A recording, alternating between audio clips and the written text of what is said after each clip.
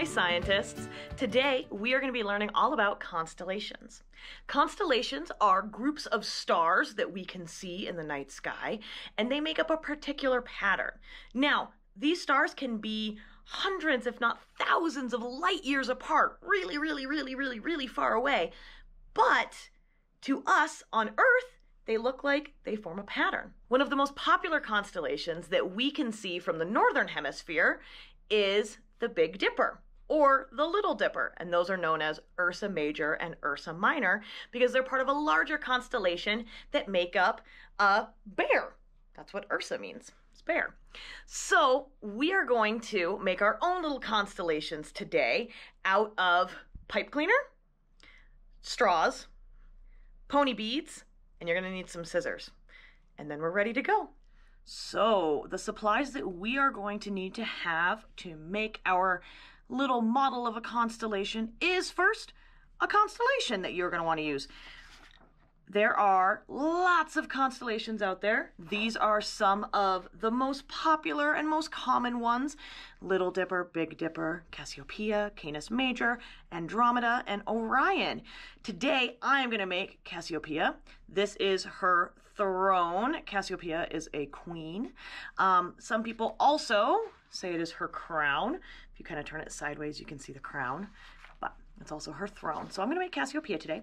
You will need a straw and some beads, just like these, and a pipe cleaner.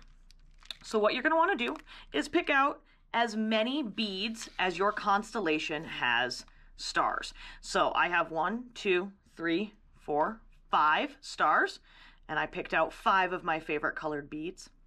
Next, what you're going to want to do is you are going to want to cut out in the straw the space in between your stars. So I've already done that here, but it's pretty simple. If we just measure and cut right like that, and then we can go. Sometimes they go flying. All right, next we are gonna go ahead and start stringing on our stars. First thing I'm gonna do is I'm going to put this bead on, and then I'm gonna loop the pipe cleaner back around so that my bead doesn't fall off the end and the rest of my beads and straws don't fall off the end.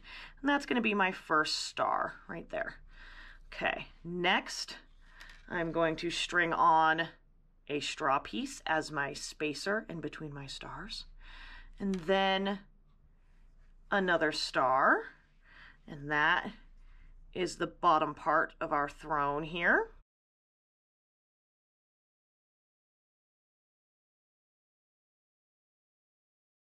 And now I have my constellation. It's not quite right though. So the first thing I want to do is I'm going to get rid of all of this extra pipe cleaner, and I'm going to just cut off, leaving a little bit of a tail, because what I'm going to do is I'm going to bend over that last star and kind of stuff the end of my pipe cleaner down into that straw spacer. That way there's no pokey edges, and that way my beads and straws aren't going to slide off either. Last thing we're going to need to do is fold our pipe cleaner and beads and straws into the correct shape of our constellation. So it goes straight up, a little bit of a curve, and then straight back up again, and there is my constellation. So now that we have made our constellation, your challenge is go see if you can find it in the night sky. Is it a constellation that we can see right now in the northern hemisphere? Or are we gonna have to wait until the Earth travels a bit?